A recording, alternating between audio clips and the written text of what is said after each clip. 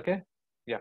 So welcome you all. स्वागत आहे सगळ्यांचं. So today we are looking at the remaining part of our lesson, that is humidity and cloud. So आज आपण जे आपलं उर्वरित humidity आर्द्रता आणि ढग हे जो चॅप्टर होता, हा जो आपला चॅप्टर होता त्याच्यातला आपण जो भाग उरलेला आहे त्या भागाकडे आपण आज बघणार आहोत. तर आपण बघणार आहोत क्युमुलस क्लाउड. क्युमुलस क्लाउड म्हणजे काय, राईट? तर त्याच्याबद्दल आपण जाणार. Today we R going to know what is cumulus cloud. So let's go.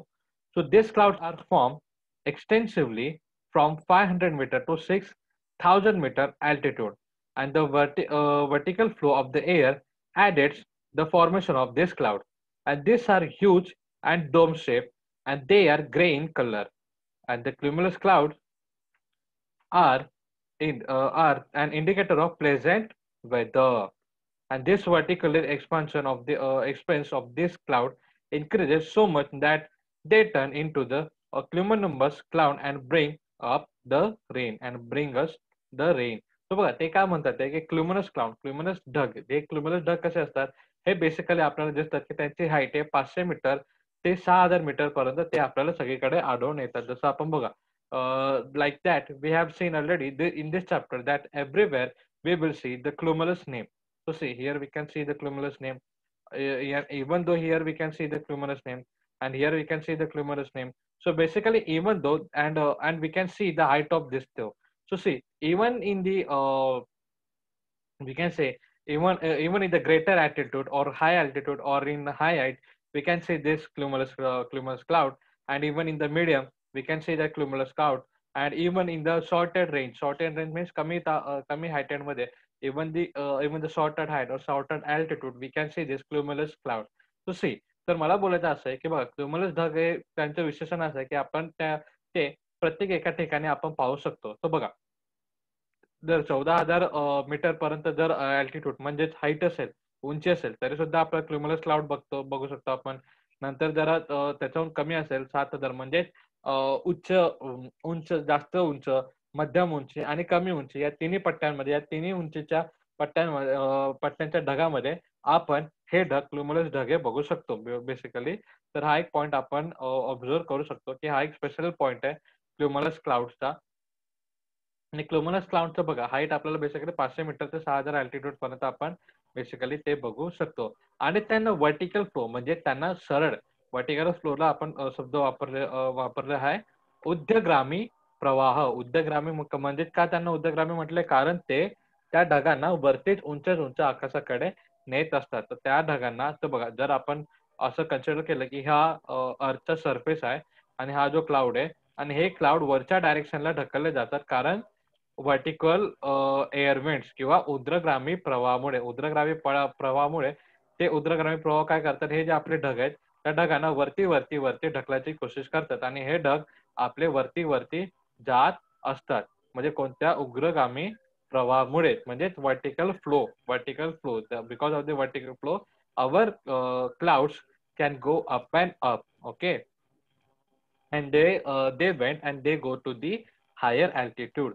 So cumulus clouds are the indicators of the pleasant weather. So they are indicator of the pleasant weather. Pleasant weather म्हणजे चांगला वातावरणाचे ते एक चांगल्या वातावरणाचे ते एक indicators आहेत, म्हणजे प्रमाण आहेत. म्हणजे वातावरण चांगलं असेल तर वातावरणामध्ये आपल्याला आता बघा आपलं वातावरण चांगलं आहे तर क्युमुलस क्लाउड आपल्याला बघू शकतात, कारण क्युमुलस cloud R grey in colour. So बघा ते कोणत्या कलर मध्ये आहे, ग्रे म्हणजे सावळ्या कलर मध्ये. आता बघा पावसाळ्यात ते कसे ढगाळ असतात, तर त्या प्रकारे आपण जर आता सुद्धा बाहेर बघितलं या टायमाला, त्या टायमाला आपल्याला जे ढग दिसतात त्या आभाळाकडे, तर ते हे क्युमुलस क्लाउड्स आहेत, कारण ते ग्रे इन कलर आहे आणि चांगलं वातावरण हे चांगलं आहे हे दर्शवण्याचे ते एक माध्यम आहे. सो ते बेसिकली काय आहे तर क्युमुलस ढग हे निदर्शक आहेत.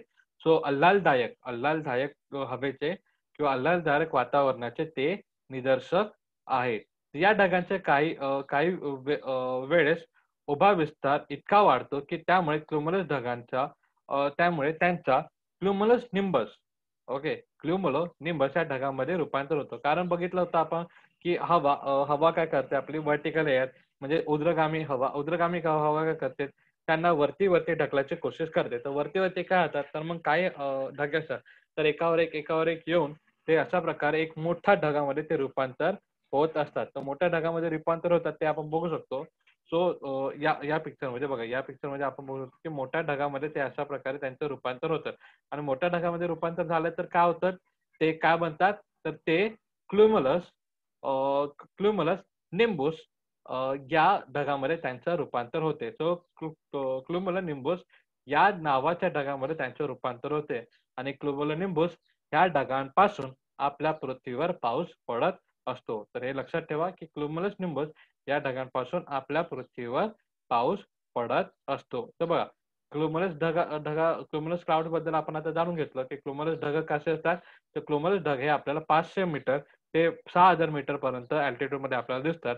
ते व्हर्टिकल फ्लोज म्हणजे ऊर्ध्वगामी हवेमुळे किंवा त्यांच्या प्रवाहामुळे ते वरती म्हणजे वरती आभाळाकडे उंचावर उंच जात असतात आणि ते बेसिकली कसे असतात, तर ते आर ग्रे इन कलर म्हणजे ते कुठेतरी आपल्याला सावळा कलरचे म्हणजे करड्या रंगाचे आपल्याला ते दिसत असतात आणि ते वरच्यावर जात कसं, जसं मी तुम्हाला बोललो एकावर एक एकावर एकावर एकावर एक अशा प्रकारे आपल्याला त्यांचं चित्रण दिसतो.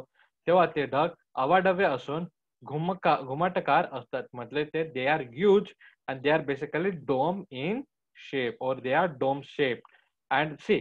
So this is the characteristic they are करड्या म्हणजे ग्रे कलर मध्ये आपल्याला आढळून येतो. तर त्याच्यानंतर आपण बोलतोय क्युमुलस cloud R indicator of pleasant weather. ते एक इंडिकेटर आहेत, ते दर्शवणारे आहेत की आता सध्या वातावरण चांगलं आहे हे दर्शवणारे चांगलं म्हणजे ओके, आल्हाददायक आहे. चांगलंच म्हणजे आल्हाददायक आहे. दॅट मीन्स की आता पाऊस येण्याची शक्यता आहे असे वगैरे जेव्हा आपण बोलतो ना,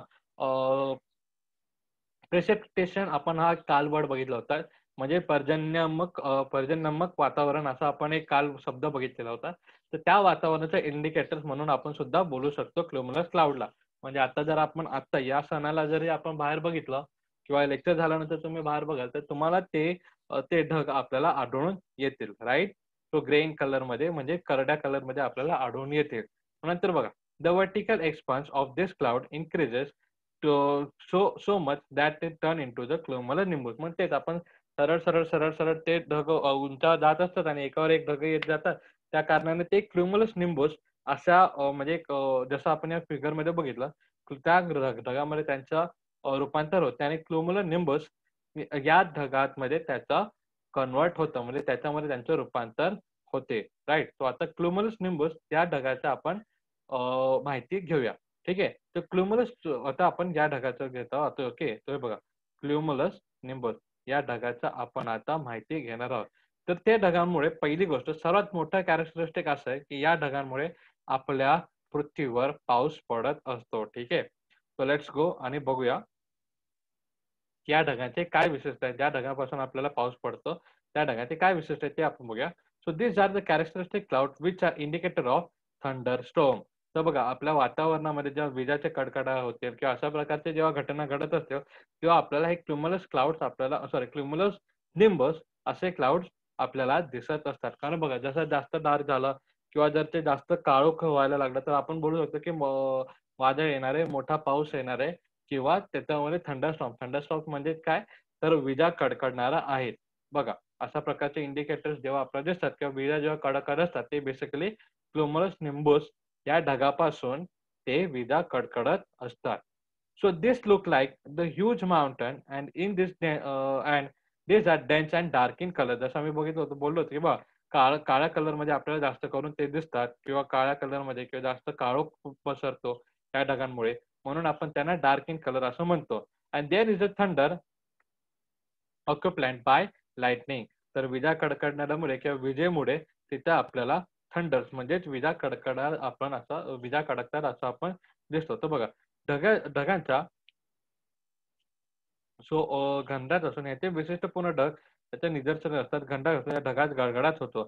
तसेच विजाही चमकतात. तर बघा, ते गडगडाट होतं म्हणजे थंडर्स मीन्स व्हॉट, की जो आपण आवाज ऐकतो खूप मोठा की धड धड धड अशा प्रकारचा आवाज जेव्हा पाऊस असताना, तर ते या ढगांमुळे होतं आणि प्लस आपल्याला विजा सुद्धा चमकताना, लाइटनिंग होताना सुद्धा we can see. So this bring the rain with storms and may sometimes bring the हिलस्टोन्स. तर बघा, हिलस्टोन्स मीन्स व्हॉट, तर आपण जे गारा वगैरे जे बोलतो, ते जेव्हा मोठे-मोठे रेनड्रॉप्स आपण जे पडतो, त्याला आपण गारा वगैरे असं म्हणतो. अशा प्रकारची सिच्युएशन सुद्धा या ढगांपासून येते. But such type of rain does not last long. परंतु अशा प्रकारचे रेन म्हणजे म्हणजे जे जास्त काळोखाली असतात, जास्त ढग काळोख झाल्यावरती जे गारा वगैरे पडतात किंवा अशा प्रकारचे जे गोष्टी होतात, ते जास्त काळ किंवा हे म्हणजे वादळी पावसालाही कधी-कधी ते येतात. परंतु ते ओके. पण गारापेटी आपण जे बोललो, तर गारापेटी होते. जसं मी तुम्हाला बोललो गारापेटी होते. परंतु हा पाऊस जास्त काळ टिकत नाही. तर हा पाऊस जास्त काळ टिकत नाही. So it does not last long. So let's go for the next point.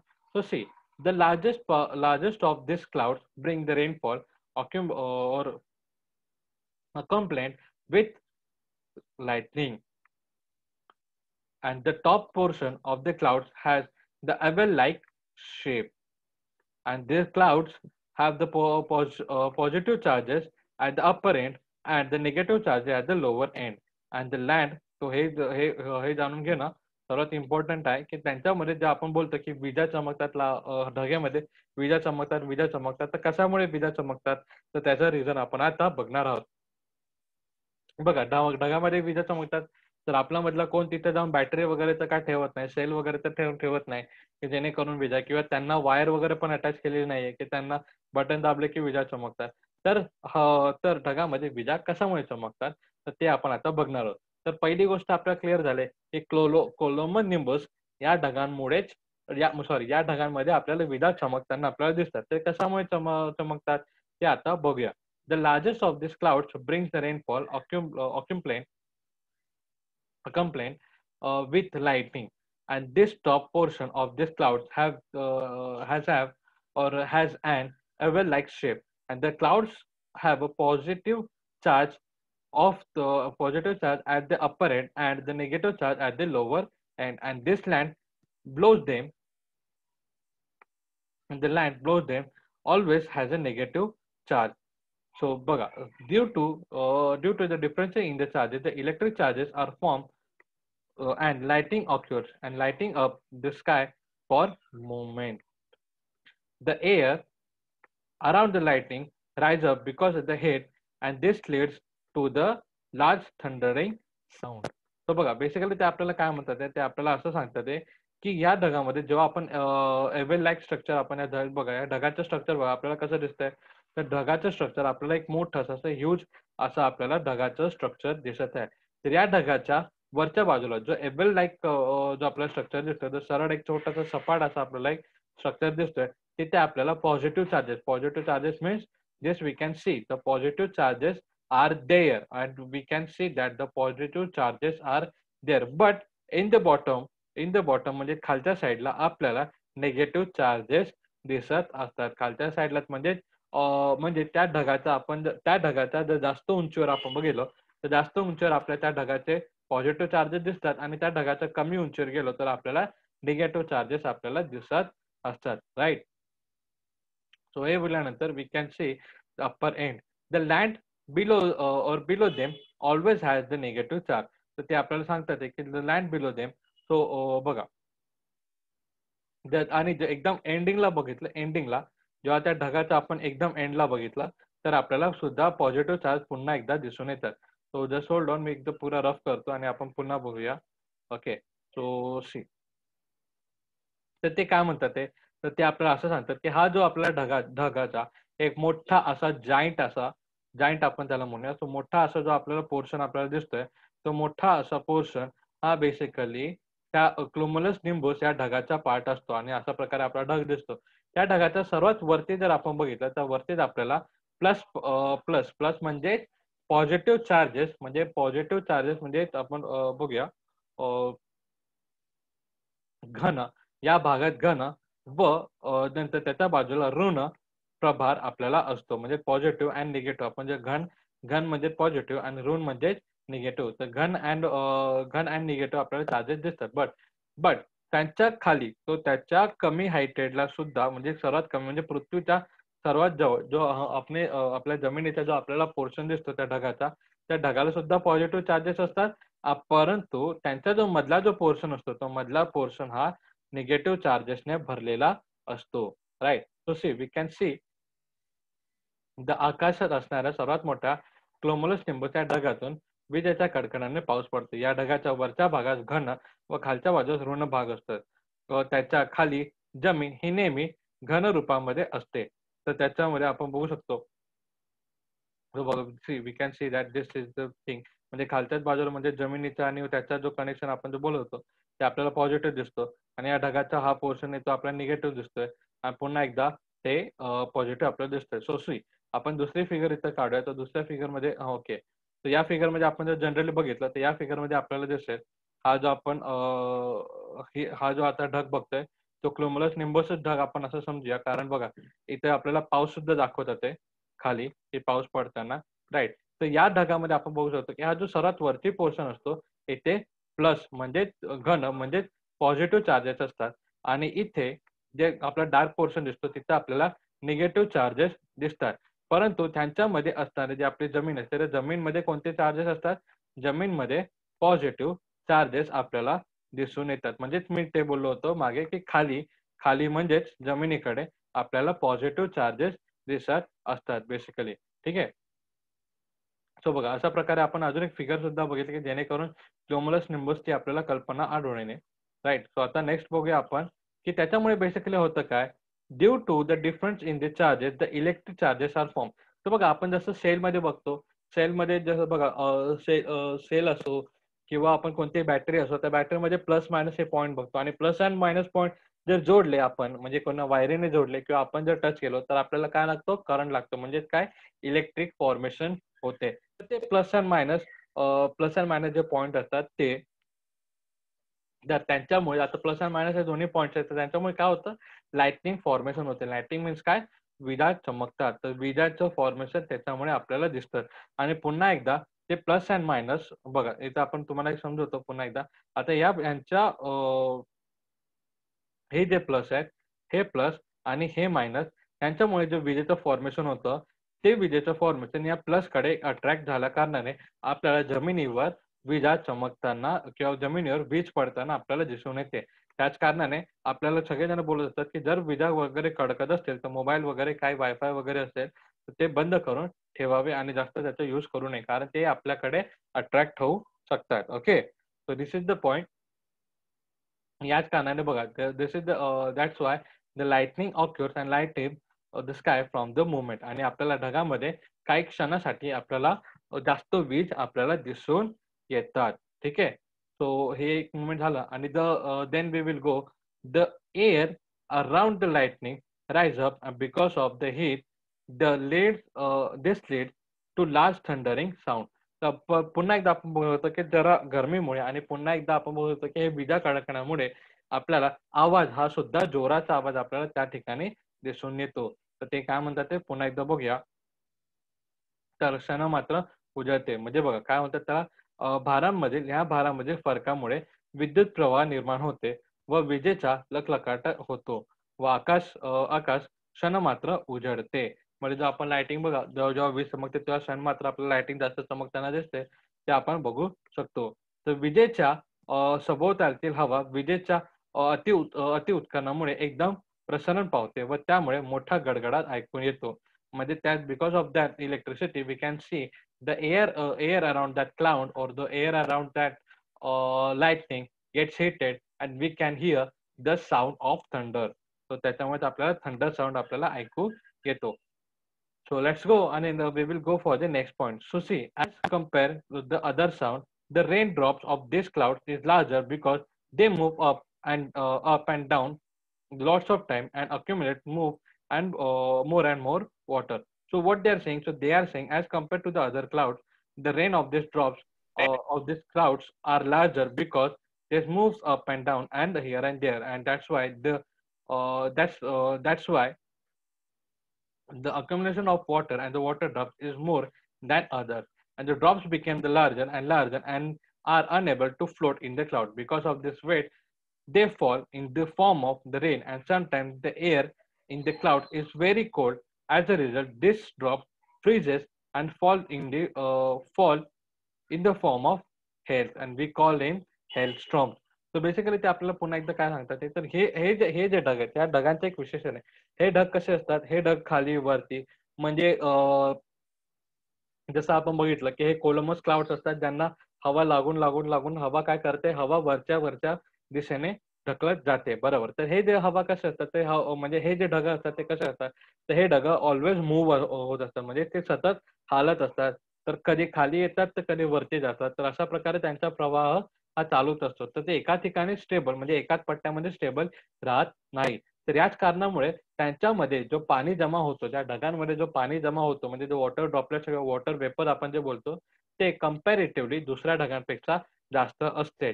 याच कारणामुळे या ढगांमधून येणारा पाऊस हा जास्तीत जास्त मोठा असतो आणि जो आपण वादळाचा पाऊस म्हणतो किंवा थंडरस्टॉर्म म्हणतो. थंडरस्टॉर्म मीन्स विजा गडगडतात आणि गडगडाचा आवाज, पावसाचा गडगडाचा आवाज जो आपण बोलतो, तो बेसिकली आपल्याला या ढगांमुळे आढळून येतो.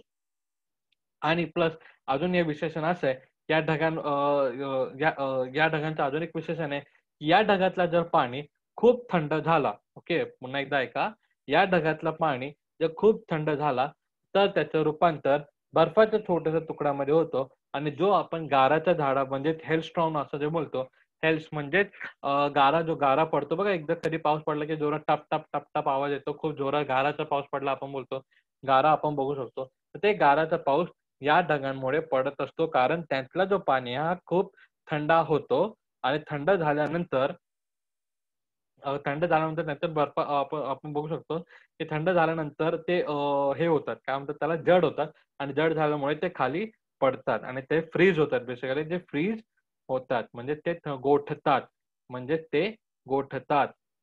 ओके. तर ते थंड होऊन ते जास्त जास्त थंड होणार. थंड झाले तर त्या वॉटर वेपरचं पाण्यात रूपांतर होतं आणि आपण पाऊस बघू शकतो.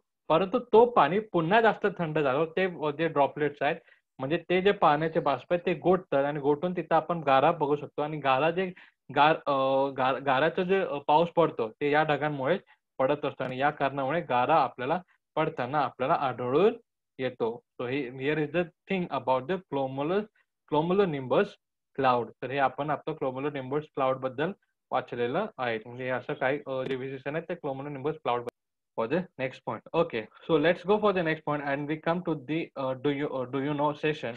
So see, cloudbuster is the type of the precipitation raindrops coming towards the earth are stopped in the clouds itself because of the strong vertical wind, and this drops changes into the air and this makes the cloud heavier, and these vertical winds are unable to bear the weight and this leads to heavy rainfall with the larger size hail, and this is called the cloud buster or cloud burst, and it leads to the rainfall of the more than of the rainfall of the more than 100 millimeter small in a small area in or particular region. This type of precipitation mainly occurs in mountainous region, and the states through which the Himalaya range passes express such types of rainfall. So basically ते आपल्याला काय सांगतात ना, ते आपल्याला असं सांगतात cloud burst म्हणजे काय. तर क्लाउड बस्ट म्हणजे आपण चला मराठीत बघून घ्या. क्लाउड बस्ट म्हणजे काय, त्याला मराठी वर्ड तर ढगफुटी. ढगफुटी या विशिष्ट प्रकारचा आणि विकृष्टचा एक प्रकार आहे. तर बघा, जोरदार उद्वगामी वाऱ्यामुळे म्हणजे बघा वर्टिकल एअरचा म्हणजे ते हवा आहे. आता suppose I will draw over here and then you will understand. So C, आता हा ढग आहे. या ढगाला आपल्या सगळ्यांना माहिती आहे की कोलमस ढग आहे. याला वर्टिकल एअर काय करते, वर्टिकल एअर वर पुश करण्याचं काम करते. म्हणजे वरती उंच उंच हाय अल्टिट्यूडवर म्हणजे जास्त उंचवरती तिला ढकलायची कोशिश करत असते आणि त्याला कोशिश नाही करत तर तो बेसिकली त्याला ढकलत असतो. तर ते सांगत आहेत की जेव्हा अशा प्रकारची हवा आणि ती हवा जोरदार चालत असते, तर जोरदार उद्गामी वाऱ्यामुळे जमिनीकडे येणाऱ्या पावसाचे थेंब हे ढगातच थोपवले जातात. म्हणजे ढगातच ते पुन्हा एकदा थोपवले जातात. म्हणजे काय होतं की हे जे हलक्या तुमच्या लक्षात ठेवा की जे एकदम लाईट वेटेड किंवा एकदम हलके जे ड्रॉपलेट्स असतात, वॉटर ड्रॉपलेट्स, ते काय करतात की या हवेमुळे वर्टिकल एअरमुळे ते पुन्हा एकदा ढगामध्ये पुश केले जातात. ढगामध्ये ते पुन्हा एकदा थोपवले जातात. म्हणजे ढगामध्ये पुन्हा एकदा ते पुश केले जातात. तर या थेंबाच्या गारांचे मध्ये रूपांतर होते. तर हे जे वॉटर ड्रॉपलेट्स असतात ते छोटे छोटे ते पुन्हा एकदा थंड होऊन कोल्ड होऊन ते फ्रीज होतात आणि दे becomes the we can say they became the what is the word that is sty or heavier cloud, and we called it the larger side hells we called it like hail. So हाईल we called it. तर ते हाईलमध्ये त्यांचं convert होतात, म्हणजेच गारामध्ये त्यांचं convert होतं. तर हे ढग त्यामुळे ढग हे जड होत जातात. सो बिकॉज ऑफ दिस और बिकॉज ऑफ दॅट हाईल और बिकॉज ऑफ दॅट गारा, म्हणजे त्या गारामुळे हे जे ढग आहेत ते जड होत जातात आणि ढग जड सॉरी ढग जे जड झाले तर ते हळूहळू खाली येतात आपल्याला दिसतं. तर हे वजनी उग्रगामी वारे पेलू शकत नाही. तर या ढगांचं वजन हे उग्रगामी म्हणजे जे व्हर्टिकल एअर्स आहेत ते पेलू शकत नाही. They can bare that weight of that cloud. So अशा वेळेस मोठ्या गारांसह मुसळधार पाऊस पडतो व त्याला ढगफुटी असं आपण म्हणतो. So because of this thing और because of such condition we can experience, आपल्याला एक्सपिरियन्स होतो ढगफुटीचा पाऊस म्हणजे cloud burst raining we can see. Cloud burst म्हणजे जेव्हा बघा एकदम खूप मोठा जरा पाऊस येतो, सतत गारा पण पडतात, पाऊस पण येत असतो आणि ढगामधून आवाज येत असतो. तर हे बेसिकली आपण त्याला ढगफुटी म्हणजेच क्लाउड बस्ट असं आपण क्लाउड बस्ट रेन आपण त्याला असं म्हणतो. एखाद्या लहान किंवा विशिष्ट भूभागावर सुमारे 100 मिलीमीटर किंवा त्यापेक्षा अधिक पाऊस पडतो. तर दे आर सेइंग की बिकॉज दिस रेन म्हणजे हे जे रेन असतात ते एका विशिष्ट ठिकाणी पडत असतात आणि ते 100 मिलीमीटर पेक्षा जास्त पडत असतात. तर 100 मिलीमीटर पडतं किंवा त्याच्याहून जास्त. जे आपण बघा नॉर्मली न्यूजमध्ये वाचत असतो की आज 10 मिलीमीटर पाऊस पडला, आज 50 मिलीमीटर पाऊस पडला. So that we always hear, like we always hear like 10 millimeters rain we have today, or like we are expecting the 20 to 30 millimeters rain uh, tomorrow. So such kind of news we hear. So what is the millimeter? So millimeter is the margin of measuring the rain. म्हणजे पाऊस केवढा पडला ते आपण मोजायचं margin आपलं आहे. तर तर असे जे ढगफुटीचा पाऊस पडतो तर त्यावेळेस आपल्या ढगफुटीचा पाऊस हा 100 मिलीमीटर पेक्षा जास्त पडण्याची शक्यता आहे. तर 100 मिलीमीटर पडतो किंवा त्याच्याहून जास्त पडत असतो. ह्या प्रकारला प्रामुख्याने पर्वतीय प्रदेशात आपल्याला आढळतो. तर हे आपल्याला जास्तीत जास्त करून पर्वतीय प्रदेश म्हणजे जिथं आपण डोंगराळ भागामध्ये आपण जिथं बोलतो त्या डोंगराळ भागामध्ये such kind of rain we can see. तर तिथे सतत गारा असे पडत असतात आणि सतत अतिवृष्टी तिथं होत असते. So means the heavy rain we can call it, the heavy rain happens in the mountain range. तर भारतामध्ये हिमालयाच्या रांगात असणाऱ्या राज्यात अशा प्रकारचा पाऊस आपल्याला पडतो. हिमालयाच्या असल्या राज्यात म्हणजे कोणते? So we have the Uttarakhand over there. So अशा उत्तराखंड स्टेट, उत्तराखंड जो राज्य आहे त्या राज्यामध्ये हा जो बेसिकली आपण बोलू शकतो की ते हिमालयाच्याच कुशीमध्ये असलेला किंवा हिमालयाच्या काही टेकड्या गिकड्यामध्ये असलेला किंवा हिमालयाच्या डोंगरावर असलेला तो राज्य आहे असं आपण बोलू शकतो. तर त्या उत्तराखंड राज्यामध्ये आपल्याला अशा प्रकारचं जास्त अतिवृष्टीचा किंवा सतत गारापट्टी होणारा पाऊस आपण तिकडे बघू शकतो. ठीक आहे. तर अशा प्रकारे आपण बघितलेला आहे. तर हा लेसन आपल्याला यावेळेस इथे कंप्लीट झालेला आहे. So next लेक्चरला we will look at the next what we call it next lesson, that is Sagar तळरचना. So next लेसनला आपण पुढचा धडा बघणार आहोत. त्याचं नाव आहे the structure of ocean floor. Structure of the ocean floor म्हणजे सागर तळरचना आपण पुढच्या लेसनला बघणार आहोत. ओके.